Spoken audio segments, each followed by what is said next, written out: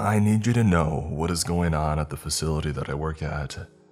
I need to confess the things that I've done there. I work for a company called Genomics Therapies, and the experiments that they are conducting, that I've helped with, are monstrous and need to be stopped at all costs. My work as a lab technician, and I can with no bit of arrogance say I'm a good one, and I was asked to join a project at a remote company research facility in northern Canada. What little I was told initially was that a new medical treatment was being pioneered there, and that it was so revolutionary that they needed to keep it hidden away from competitors. Though spending several months in a lab in the freezing north was hardly my idea of a good time, I was guaranteed that it would lead to a higher role, and there was a bonus in store including stock in what was sure to be the biggest medical treatment in the world. After several flights and a bumpy landing, I arrived in a field of snow. The wind cut through me when I exited the plane, and I saw a series of concrete prefab buildings. The small plane crew hurried to unload supplies and gestured for me to enter the largest of the structures. Inside the space was warm and well lit, and a thin man in what I guessed was his mid-50s stood with his hand extended while I closed the door behind me. "Welcome, I'm Dr. Klein. We're so glad to have you join us up here." He grabbed my hand to shake and usher me in. The brutalist concrete outside belied a surprisingly homey feel with an open space of couches and desks, leading up to a second-floor balcony overlooking the area below. I took off my jacket as Dr. Klein led me forward. "Most of your colleagues are working, but let me introduce you to Dr. Brenner, our head biologist." A portly and gruff man stood up and nodded to me. Head biologist, animal handler, and whatever else Genomics seems to need. Glaring at Dr. Klein, who pretended not to notice the barb. "You'll be working with him as his technician, so I'll leave you to the introductions. Brenner, when you're done, we need to get started on the next round of testing later this afternoon. Please bring our new guest along as well." Dr. Klein nodded and headed off into another building. Brenner turned to me, looking me up and down before grunting. "Well, welcome to the worst place on earth. Come on, follow me." He turned and lumbered towards a door and punched in a code, waving me to come along. We entered a tunnel, and after a few silent minutes, we exited out into a cacophony of animal sounds. Cages of dogs, pigs, and monkeys yelped and wailed as Brenner pointed to a work table in the center of the room. "Look around, as this will be home for you. We do the live specimen testing here, and they're sending us samples faster than we can perform the experiments." "What exactly are we testing?" I jumped a bit as a large dog barked at me, examining the room and equipment. "Oh, it's a new medicine from a frankly unknown source. Apparently the head biologist isn't privy to such information," as Brenner made mocking air quotes. "But I will say what we've tested so far has shown us great results." He motioned for me to join him near a cage with a pig. "This specimen, like all the others here, is terminal. Dang thing had more tumors than actual organs, but after treatment, it's like a newborn, completely cancer-free." I marveled over the clipboard with testing data.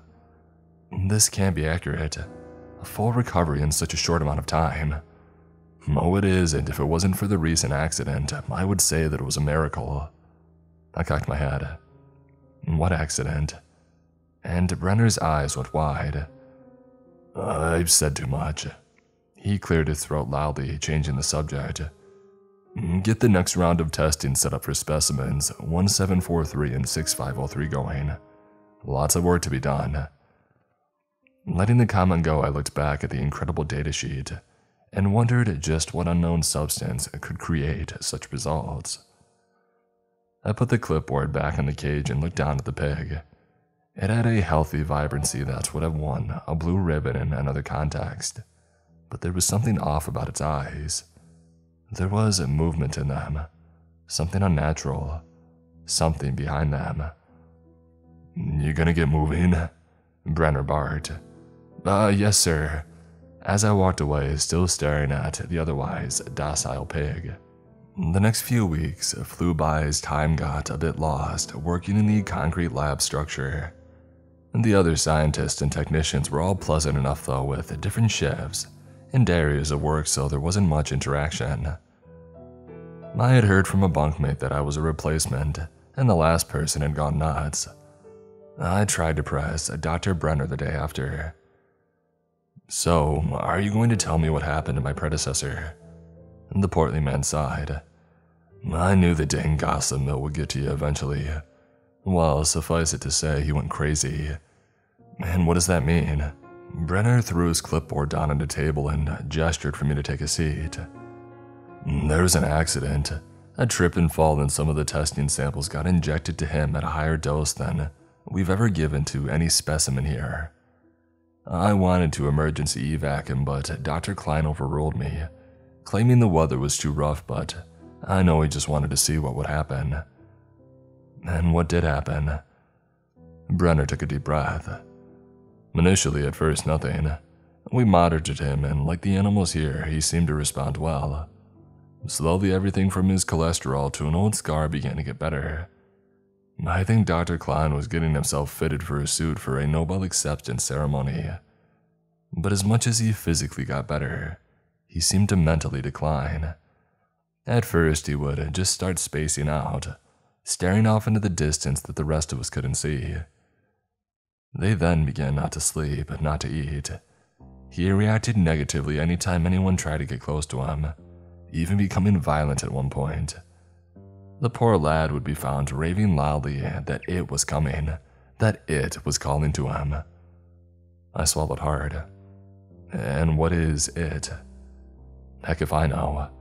One night he had broken out of his room and was found in the materials lab doing something. When caught there was some sort of struggle and he ran out into the cold. He ran out into the snow. Yeah, like I said, he went crazy. We went and looked for him, only to find his frozen body prostrating himself towards the sky. It was a sight I don't wish to relive." There was a long, awkward pause in the room. "Just what are we working with here, Dr. Brenner?" "I don't know. It's either something that could be the next miracle medicine, or something to ruin us all. Come on, more work to do." After the conversation with Dr. Brenner, I tried to find out as much as I could about the mystery substance that we were working with. Most of the coworkers commented how they didn't know either, and only had a vague guess as to its true nature or origin. What I couldn't understand was there was so much turnover in a remote facility like this. The gossipy bunkmate from before had already apparently left the site, and a replacement was coming. After hearing about my predecessor, these strange amounts of personnel changes, and watching the test animals act strange, I had to know more. Now, I'm no spy, but I figured I could try to find some information in Dr. Klein's office. So I watched the posted shift schedules and took an expected bathroom emergency when he was to be away. I tried to nonchalantly make my way towards his office, and I lucked out that there was no one around. Looking around to double check that the coast was clear, I made my way into the room and shut the door quietly behind me. I was kind of disappointed that there wasn't a smoking gun exposing everything right away, as the office looked mundane, and like the rest here at the site. I walked to his desk to see papers scattered around, progress reports to Genomics HQ, weather forecasts, personnel files. Everything seemed to be expected to find on a project leader's desk. What caught my eye, though, were numerous geology reports in areas far from where we were located. Around the world, different locations had been marked for digging, excavation, and other kinds of exploration. I wondered if the substance that we were working with had to be gathered from somewhere deep below the ground. My attention was then caught by reports around the moon, a topography map and geological samples recovered from back in the Apollo missions were heaped in a folder titled Project Thea. Before I could dive further, there was a PA announcement calling for Dr. Klein. The hallways were end to end, so I knew that he would have to walk back this way. I tripped over myself trying to get to the door, and I cursed myself for my clumsiness. Pushing myself back up, I exited the door just in time to see Dr. Klein walking towards me. I tried to turn and walk like I belonged until I heard him call to me. "Are you okay? You're scheduled to be in the lab today." Yes sir, I just needed to stretch my legs," I said, trying not to sound panicky as I turned to face him. Dr. Klein stopped and looked me up and down for a few moments before nodding. "Well, best get back to it then. I'm needed as well." I was about to breathe a sigh of relief when Dr. Klein looked at his office door. It was the slightest bit ajar. He looked at the door and then at me as I tried to walk away. With a loud thud, he closed the door. "I suppose I should walk you back to the lab. I'm heading that way anyway." "Oh, that's not necessary, sir." "Oh, I insist, please." He gestured for me to lead, broaching no argument. We walked in silence, making our way through the common area. "You feeling all right?" Yes, sir, just needed a quick walk." "No, I meant more generally. How are you feeling? You haven't had any incidents or exposures, have you?" "No, sir, nothing like that." "Well, good. We here at Genomics value safety above all else." He stopped, putting his hand on my shoulder. "We also value the work we do here, which can only happen if we work as a team. That means following directions. You can do that, can't you?" "Of course, sir, I don't." Good, good. I would hate to have to replace another of Dr. Brenner's assistants so far into our work."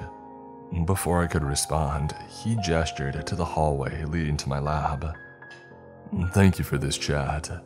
It was most enlightening." Dr. Klein watched me as I walked away from him, and once I was out of sight, the tension enveloped me and I collapsed. I barely slept the next 2 days. I tried to process what I had seen in Dr. Klein's office. The geological maps, the information on the moon. What did it all have to do with the substance that we were testing here? As I made my way to the lab, I heard a series of loud cries and growls and I rushed forward. Inside, all the animals were wailing and howling. Monkeys scratched at their cages while dogs barked and howled. The pig from earlier, though, was bashing itself again and again against the sides of the cage. I made my way to Dr. Brenner's side as he was trying to sedate the raging animal. "What the heck is going on here?" "I don't know, just help me get the tranquilizer through the gate," he yelled over the cacophony of animals. The pig was smashing itself, causing blood to stream from its face. The blood, though, was black and oily. I helped load the tranquilizer and helped steady the injection as Dr. Brenner put it in through the thick hide. The dose should have stopped the animal cold, but it just kept smashing itself again and again. Soon, black blood sprayed on me from the impact, which nearly caused me to retch from the smell. As the hinges of the cage buckled under the assault, a loud bang echoed from behind me, and the sounds of animals in the room had ceased.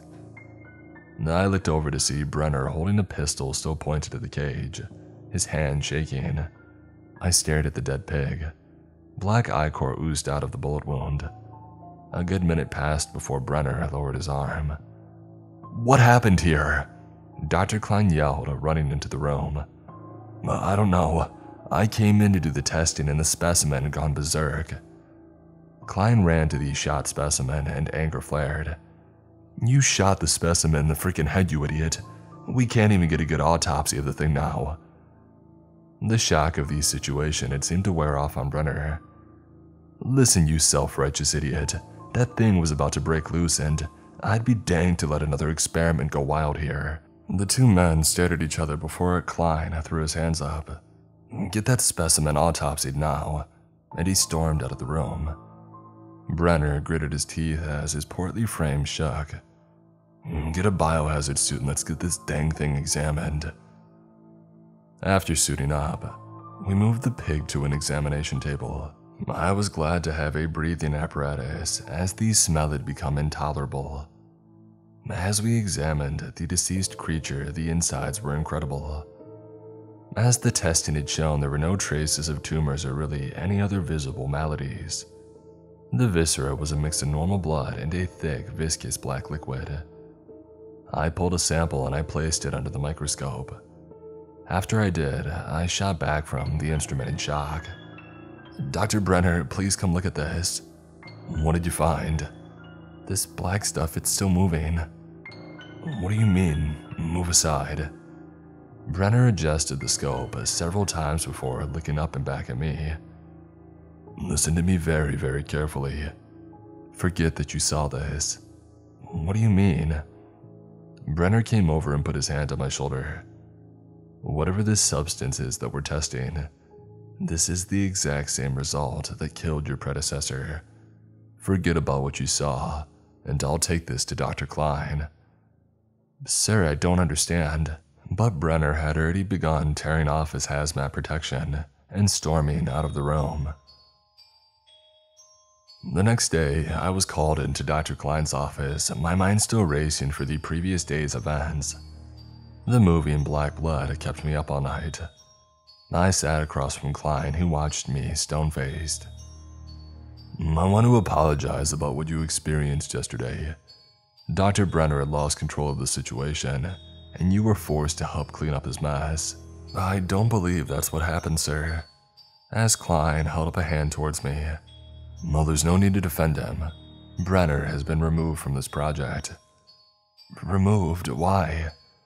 Klein sat back in his chair.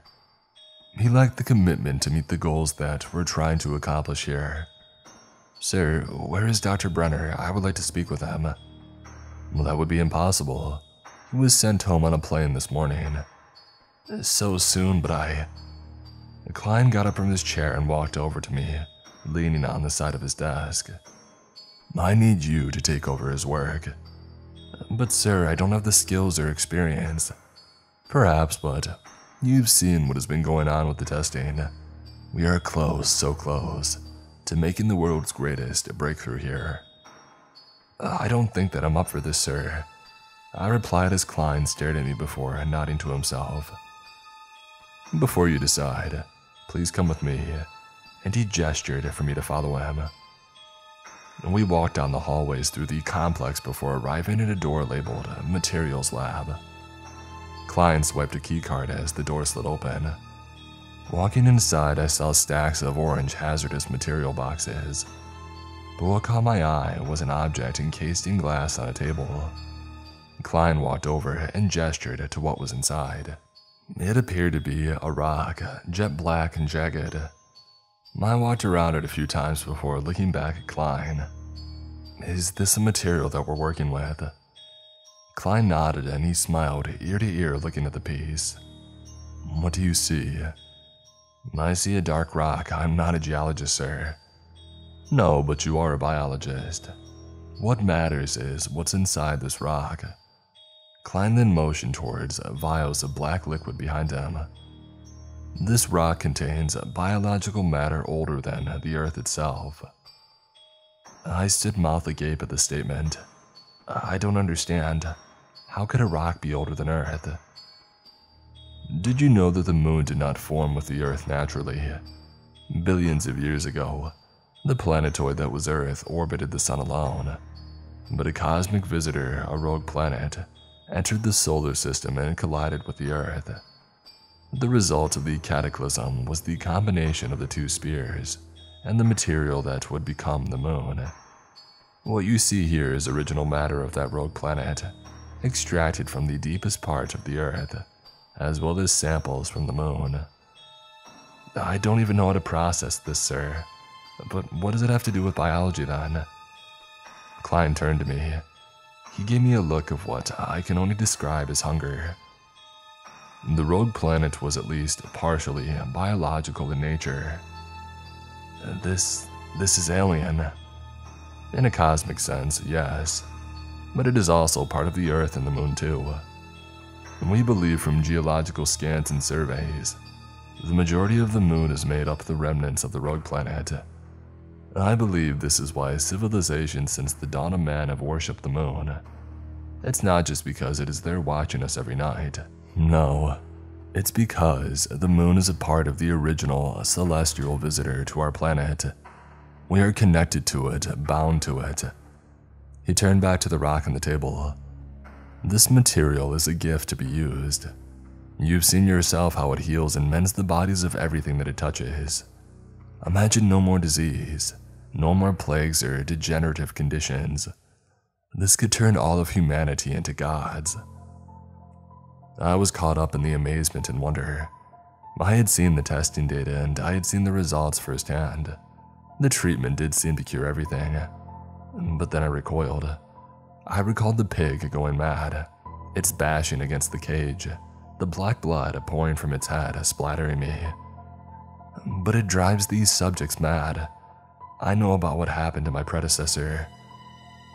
Klein stopped smiling as he walked over, putting his hands on my shoulders. This is why you are needed here. To refine the treatment. To work out how to deliver the good aspects of it from the bad. Please, you've experienced so much already.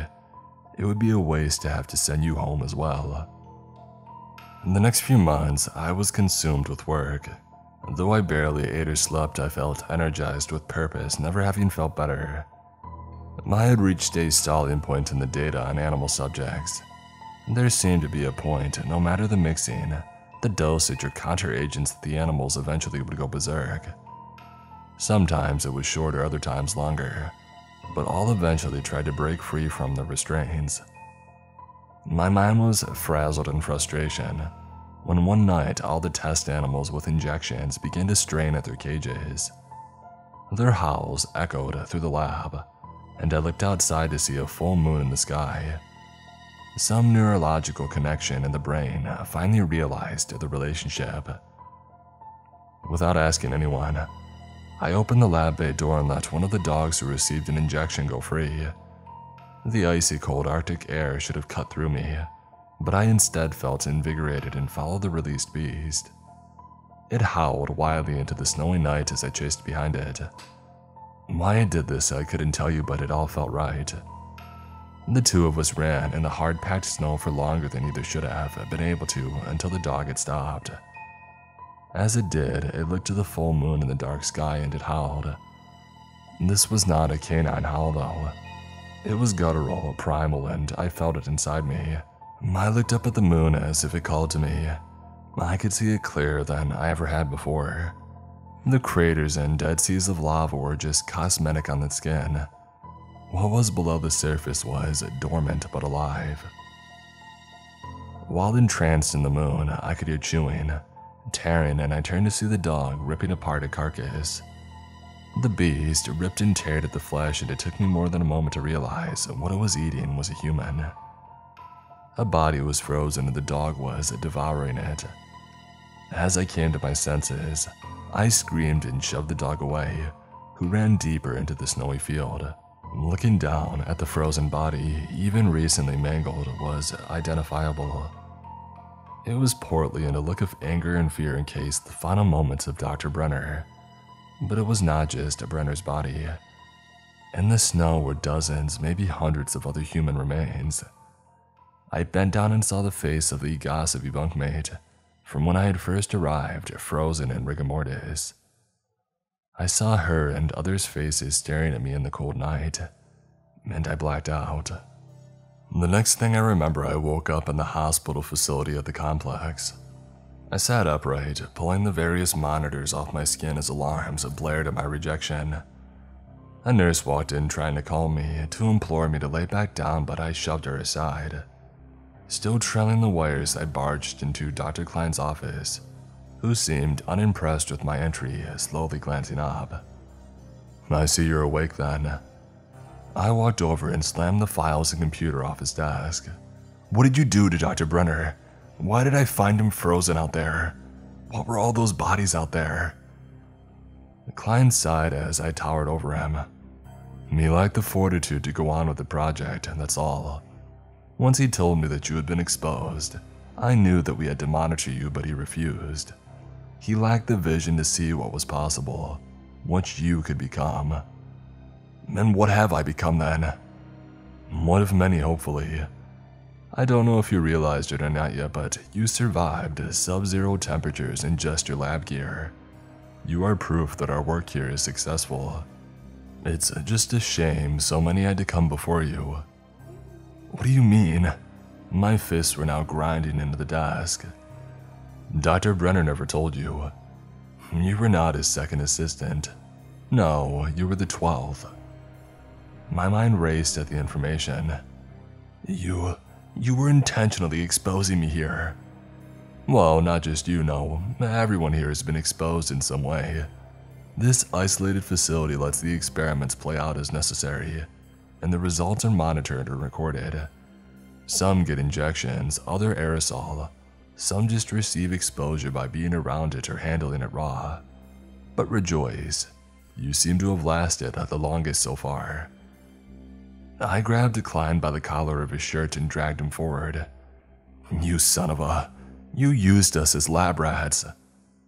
For someone who experiments on animals, that's a bit high and mighty, don't you think? To create the ultimate medicine that could save the entire species, I would sacrifice 1,000,000 lives to save billions. The look in Klein's eye was one of pride, not fear, and I threw him against the wall. You're insane. Klein stood up, trying to collect himself. All those with grand vision are told as such, but what matters is that we succeed. You are now the most successful test subject. You've not succumbed to the madness. Please help me continue this grand work by letting me study you, for the good of all humankind. Something inside me broke as the next thing I knew, I looked down to see my hand wrapped around Dr. Klein's throat. Red poured over my fingers as I squeezed his neck, ripping into him. The wide eyes of shock on Klein's face. It was the last memory of him living before tossing him aside. I stood in his office alone for what felt like forever, staring at his body before eventually sitting down at his computer. I right now sitting here at his desk, Klein's body next to me, to tell you all that has happened, hoping someone out there will read this and help stop this evil. Know that despite everything I've stated here, I'm of sound mind and know how all this sounds, but please believe me. Don't let Genomics cover this up. I go now to destroy the materials lab, but that does not appear to be the end of this, even if I succeed. No, what I felt that night in the snow staring at the moon was hunger. It was a wild calling to the stars that something is awakening. It is there and it calls out. I know this because part of it is inside of me. And what it feels is what I feel, and what I feel is the need to devour all before me.